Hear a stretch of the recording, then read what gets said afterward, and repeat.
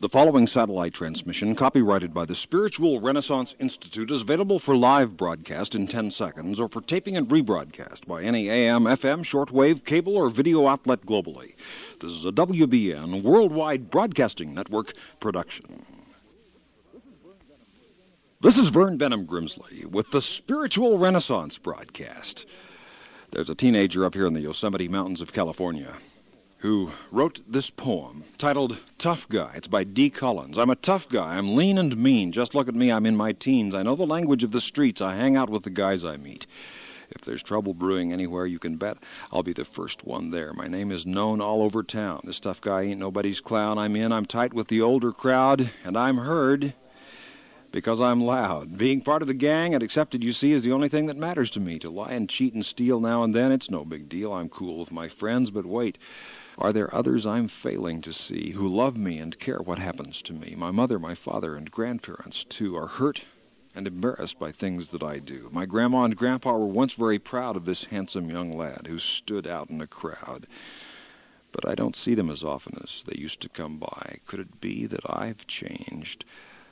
And I wonder why. The friends that I choose are a mirror of me. When I look in that mirror, what do I see? A child of God looking back at me, or a street-smart kid knowing wrong from right? I can choose the right path that leads to the light. That from a poem by a teenager here by the giant redwoods of Northern California. When you look in the mirror, what do you see? A child of God, a son or daughter of the deity. You are kin to the Creator. Wherever you are on this planet, you are a son or daughter of God. God loves you as if you were the only person, the only personality, the only being in all of time and eternity, in all infinity. God loves you that much with an almost blinding affection, with a love which will not let you go. Clasp fast to that vision of yourself. For according to your faith, so shall it be to you. Then faith it till you make it. Live by this truth, and this truth will begin to live in your life. With vitality you shall know the truth, declared the Master, and the truth will make you free. Seek and you will find. Knock and the door will be opened.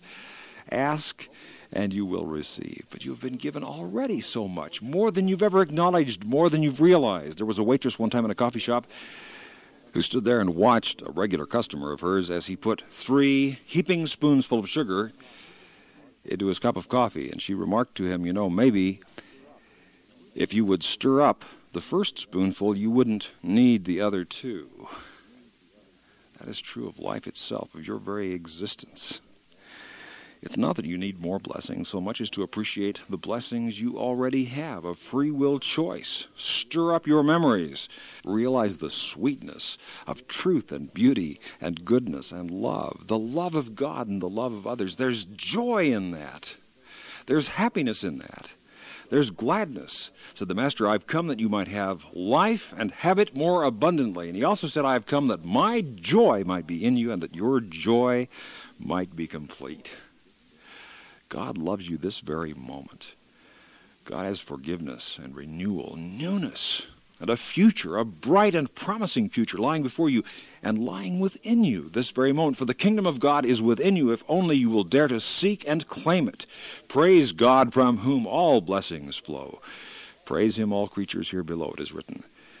Praise him. Worship God, love God, and God created you for a purpose, and there's a satisfaction and a happiness and a sense of fulfillment in living out that purpose. There was one woman who wrote, when I was a little girl, I had a playhouse in which I hoarded up all of my girlish treasures. I had chipped dishes and old calendars, grown-up clothing like my mother's, and, to my great joy, she wrote a large wall clock, a wind-up clock, and best of all, that clock ticked. The pendulum swung back and forth. The works inside of it moved. The face still had numbers on it for all of the hours of the day and the night.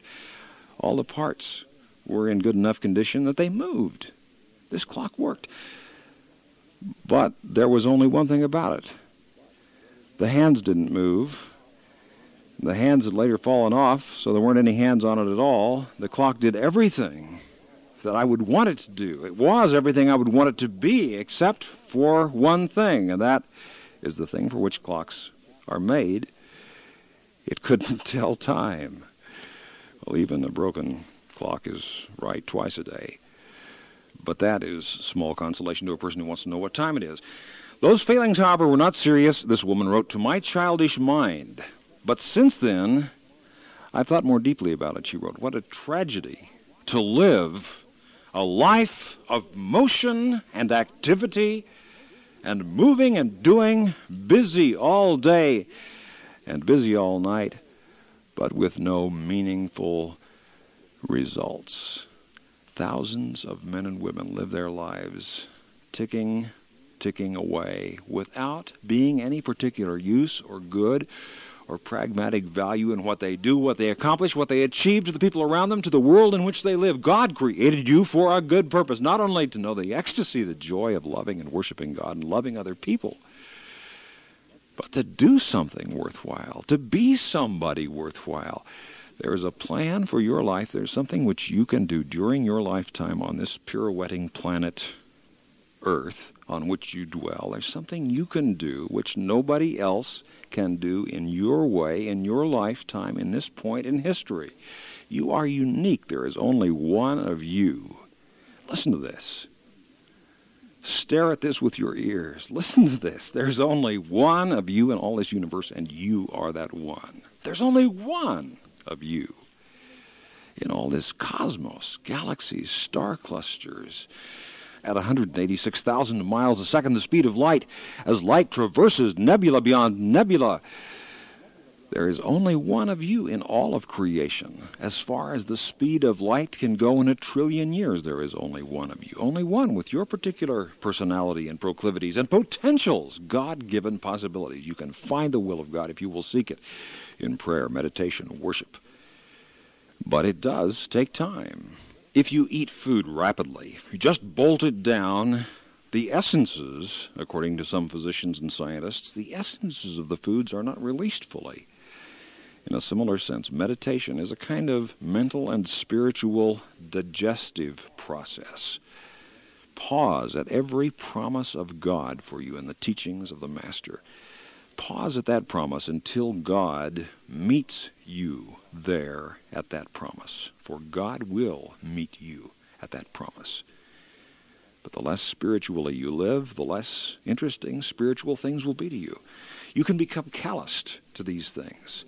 This moment, as you're listening to this broadcast, somewhere in one of the 24 time zones on this planet, whether it's day or night, where you're hearing this broadcast, there's something that is intriguing to you. There's something that's kept you listening to this broadcast when you could have turned on and heard music or sports or news.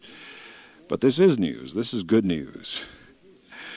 This is that old spiritual truth which in your soul of souls, in your heart of hearts, you have longed so long to know, to feel, to experience. You were created by God and for God, and nothing but God can satisfy that thirsting of spirit which burns like salt in your soul.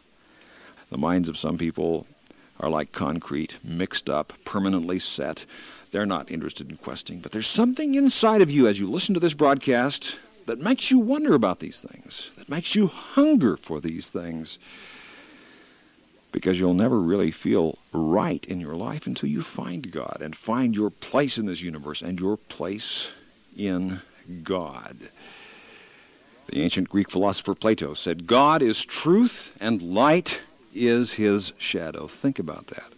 One truth in your mind, learned in your mind, is worth 1,000 books stored in your barn. Because truth is not just the dead remnant or the musty remains of something once alive. Truth is alive. It's not some piece of paper which you can press between the dusty pages of some old book of scriptures and keep it on your shelf. It's to be lived. Truth is liberating. You'll know the truth. The truth will make you free, and then it's to be shared with others. Some people don't give a penny, a prayer, or a pause to consider the needs of other people around this planet.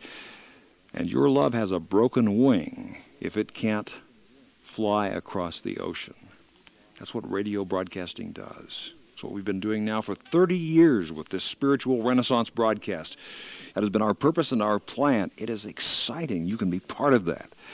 The closer you come to the place of God in your life and dedication to the will of God, the closer you become to being involved in outreach to other people somehow. At every breath you take, there are men and women who perish somewhere around this world, never having heard once of the love of God in others.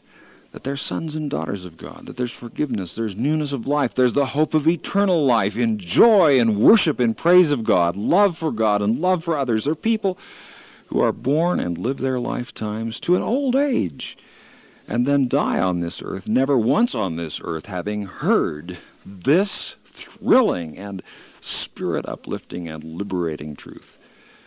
The fatherhood of God, the brotherhood of man, the sisterhood of woman, that you're loved by God. There's a purpose for you. The kingdom of God is inside you, that this is only the beginning of a great, joyous, vast universe adventure, eon beyond eon. And what right do you have, listening to this tape or listening to this broadcast, think for a moment, what right do you have to hear that twice when there are millions who have not yet heard it once? Really, truly, what right do you have to hear of the love of God, that God has forgiveness and newness of life for you and the joy of God? What right do you have to hear that twice when there are multiplied millions on this earth who have not heard it once? And if you don't believe in spiritual outreach of spiritual truth, then I would invite you to turn back in the pages of history, read of the life lived by your own ancestors, whomever they may be, from wherever they came, before teachers of truth reached them.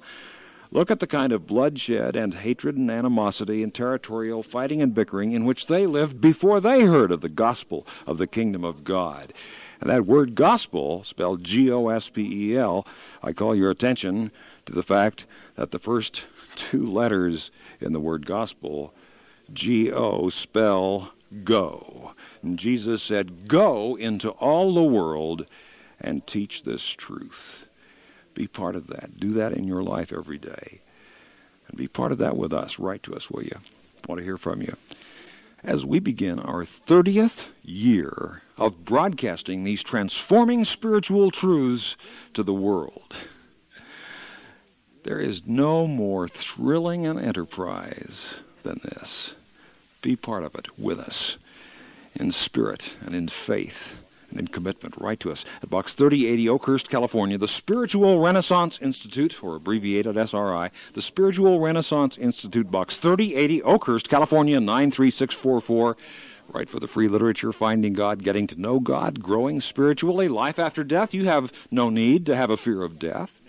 You can live free from fear. And that's the title of another one, Freedom from Fear. All of this literature, yours, no cost, charge, or obligation. Just write to us. Box 3080, Oakhurst, California, 93644 USA. For those of you listening in other countries around the world over our international satellite and shortwave network, let me spell that mailing address. Box 3080, Oakhurst, O-A-K-H-U-R-S-T, California, California, 93644, United States of America. This is a non-sectarian, non-profit program proclaiming the dawning spiritual renaissance, the fatherhood of God and the brotherhood of man, the worldwide family of God. And so for now, this is Vern Bennom Grimsley saying, may God's will be done by you. Good day.